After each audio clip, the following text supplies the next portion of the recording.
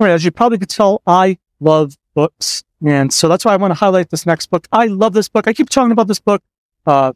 John Ferguson Smart does not pay me for this, but this is the first edition. But I have great news. If you have read this book, or if you haven't read this book, you're going to get even better insight from it, because John Ferguson Smart just announced that he's released the second version of BDD In Action. And this new edition is pretty much a total rewrite of the first edition.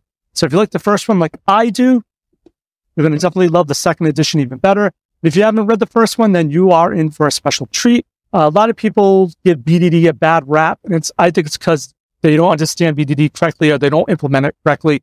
And if you really want to get benefits out of behavior-driven development, you need to do it correctly. And this is like one of the only books I know that actually uses it correctly, with the way that integrates with automation that gives you the best of both worlds. So definitely check it out. And thank you once again, John, for this book.